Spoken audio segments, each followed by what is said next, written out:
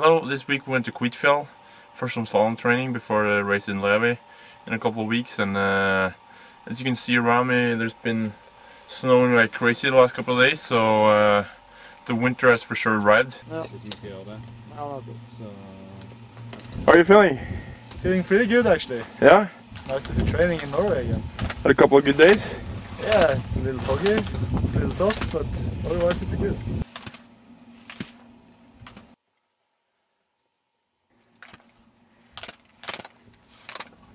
Skiing on softer snow and fog is not as easy as skiing on a hard, aggressive snow, but it gives you a lot when it comes to balance and coordination.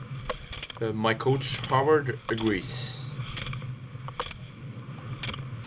I think we had some pretty okay days. The guys, included you, tried to take it down a little bit, so you can always work on something when it's when the conditions are a little bit soft, and yeah.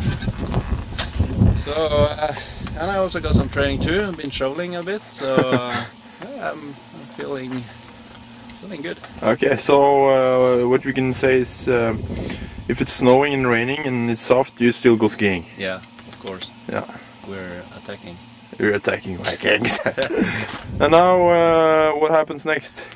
Now I go home for a few days, and then we go somewhere to train again and prepare for the race in Levy.